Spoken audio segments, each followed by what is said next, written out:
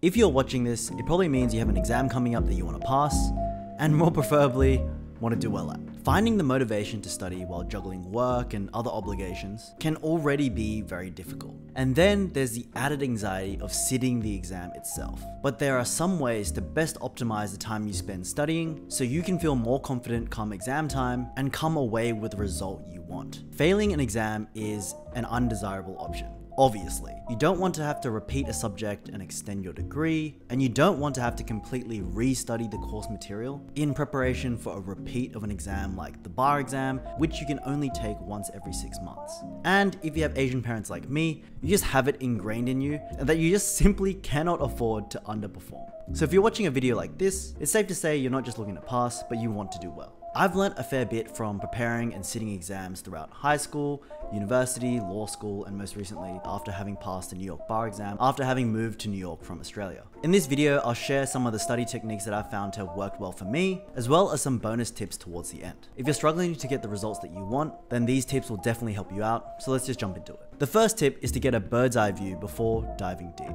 The initial step in preparing for any exam is to go through all the materials and expose yourself to everything that will be tested. You should be going through the topic outlines, you should be looking at the topic headings, the topic descriptions, to get a feel for the entire subject and for what to expect in the exam. It's sort of like preparing an itinerary for when you travel to a different city. You have an idea of the things you want to do, what you want to see, things you want to eat, but you need to locate them all on a map so you can work out the best way to get through everything.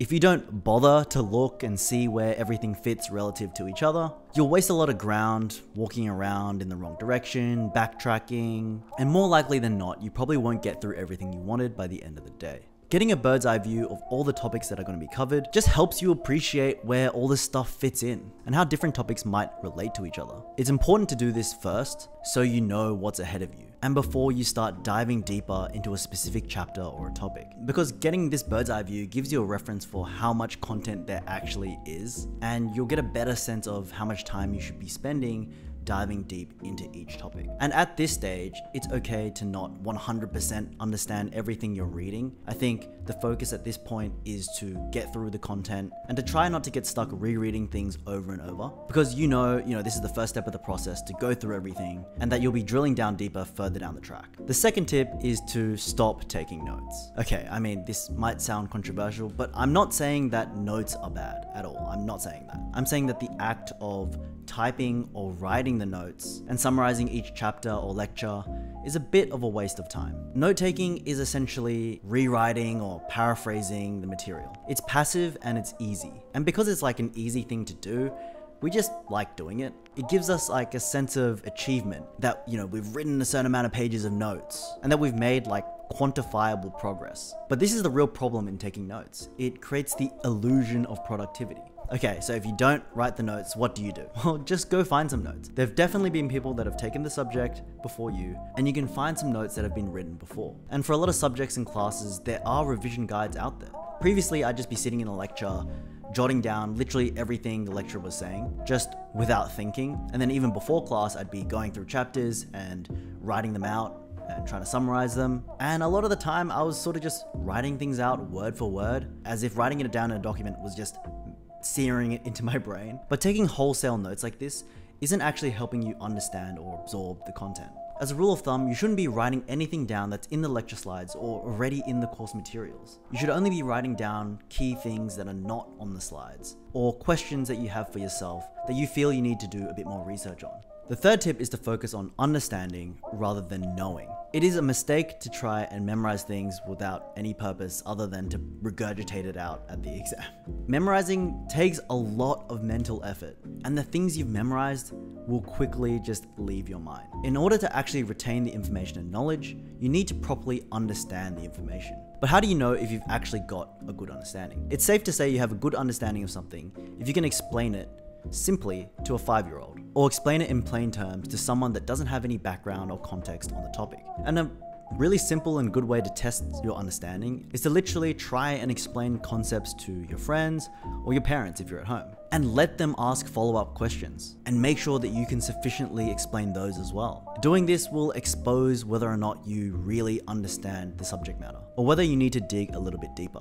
Tip number 4 is active recall and practice testing. And what this is basically prompting yourself to actively retrieve the information. Like I said before, collecting information through writing notes or reading notes is just not that effective. Yes, I can't deny it does work.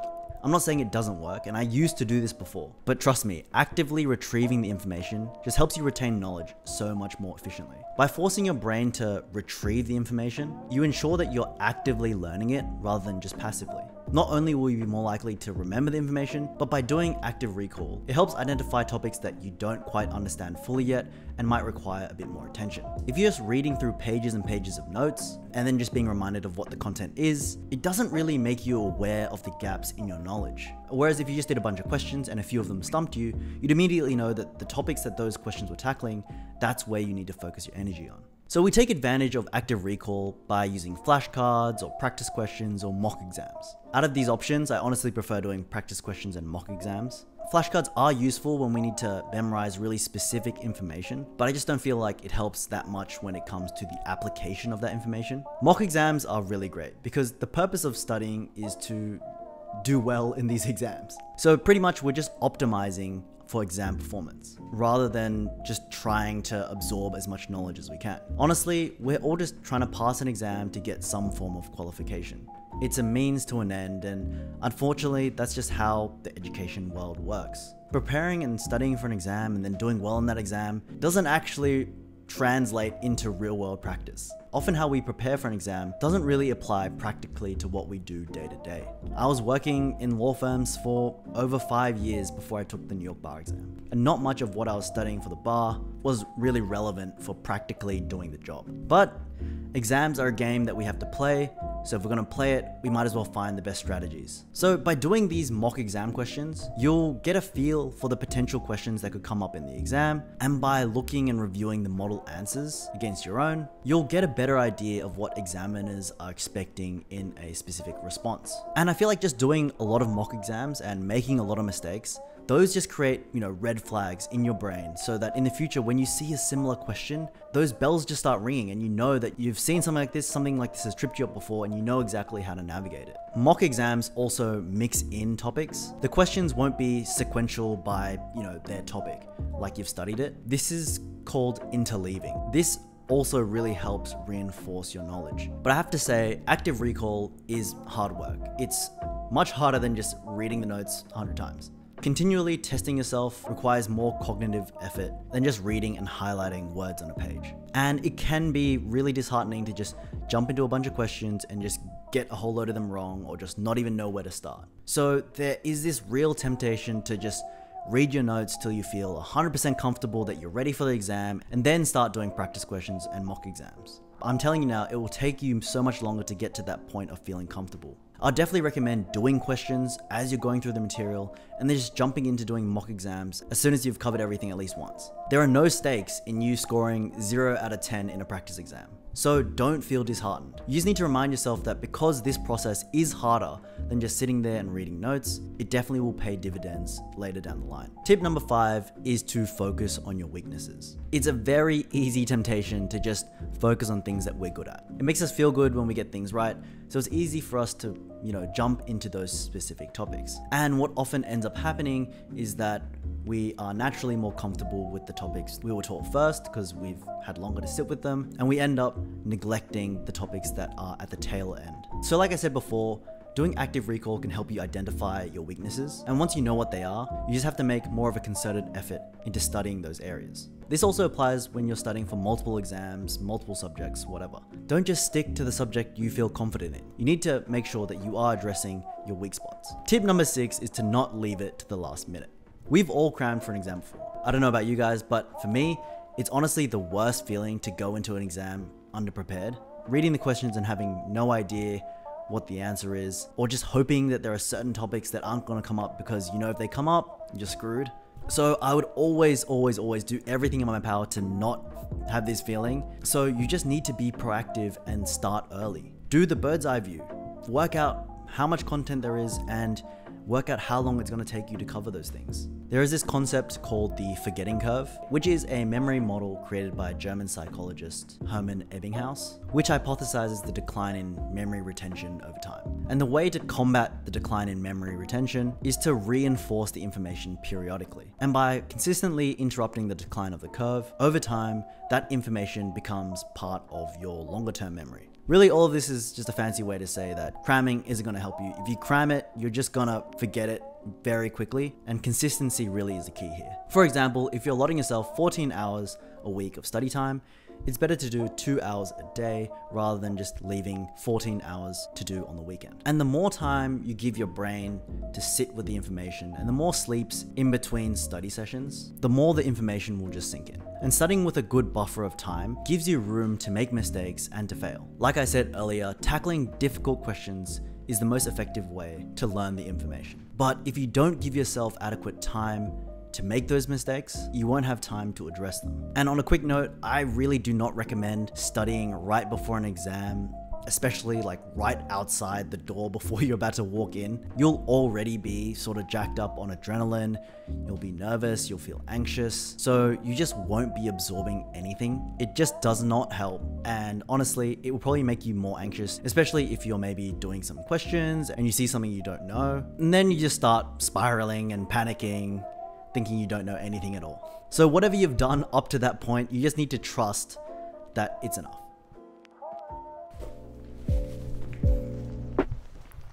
Okay, so now we have some bonus tips. Study with like-minded friends, people that are also motivated to do well in an exam. They don't necessarily need to be doing the same subject or the same exam, but as long as you're around people with the same intention and the same goals to pretty much just set aside time to study and try to be as productive as they can, it's always generally pretty positive. It makes it fun and light. You can socialize and chat during breaks, you can go for walks with each other, you can grab food, and having that camaraderie and support, you really can help motivate each other to just push through, especially when, we just want to procrastinate and slack off. And if they are doing the same exam as you can share the notes you've found, hopefully you didn't write them yourself, and you can quiz each other, you can ask each other questions. And by having people ask you questions and you're teaching someone else, that's also really beneficial for your learning. Another tip is to just have your own specific workspace that's separate from your comfort zones. At home, if you're in your bedroom, you've got your bed right there, you've got the TV nearby, you probably have your PlayStation nearby. With all those things, just like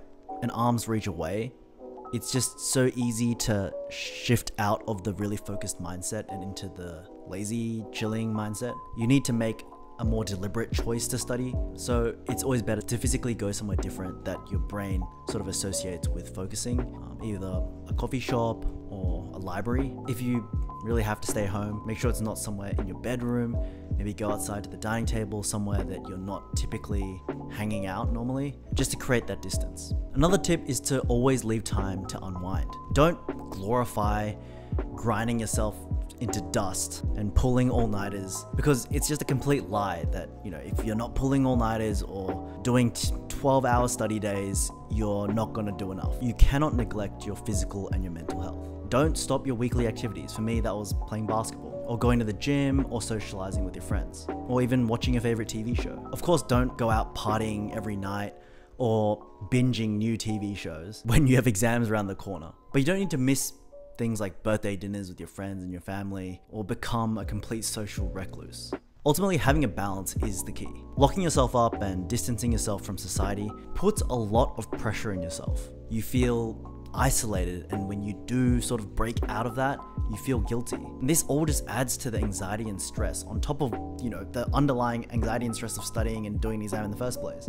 And when you're in this state of mind, you're not going to study effectively. If you have a clear understanding of how much work there is to do, you should be able to plan out and still maintain your normal day-to-day activities while studying in the lead up to the exam.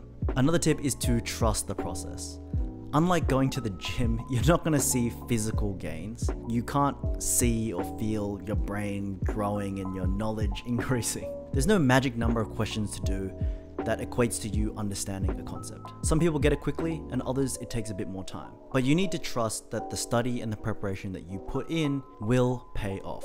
And my final tip is to enjoy the process. Studying in high school and university does not need to be a negative experience. And it really shouldn't be. I look back really fondly on the times I spent in the library with my friends in the lead up to exams. And yes, doing well in the exam is important because it is a means to an end. But you do need to take a step back sometimes and remember that not doing as well as you expect is not the end of the world. Sure, if you fail, it can set you back, it really sucks, but failure is something that everyone deals with. So don't put all this pressure on yourself and fall into the trap of thinking that you'll only enjoy yourself past this certain exam, or feel like you'll only be happy after you get a certain result. Make sure you have balance and enjoy the process as you're in it. Because I guarantee you, once you reach that goal, once you achieve what you set out to achieve, there'll be another goal down the road, and it all starts again. And then you'll be looking back, wishing that you enjoyed yourself more. So by looking and planning ahead, and by using these active recall strategies, and by focusing on more active study techniques rather than passive ones, you'll definitely feel more prepared to take on whatever exam is coming your way. It's sort of like growing a plant. You can water it and give it sunlight and it will grow. But there are certain things you can do to help facilitate that. And that's what these techniques are. They're sort of the specific and special soil or the fertilizer that you use to help your plants along. Over the years, as I applied these study tips to my routine, I really did find a significant shift to my efficiency and effective retention of information. I honestly was that person that was handwriting my notes because it took longer to handwrite than type, and I thought that, as I handwrite it, it's sort of etching it into my brain. But after making an effort to focus on active recall and doing more practice exams and targeting my weak areas, I realized that writing notes was just an easy way for me to rack up hours and to feel like I was studying a lot. And it wasn't actually helping all that much in the end. All the exams I've taken over the years have been very different, but the techniques still apply just the same. It's not rocket science, and you definitely can do the same. Anyways, hopefully that made sense. Let me know if you had any questions down below. All right, bye.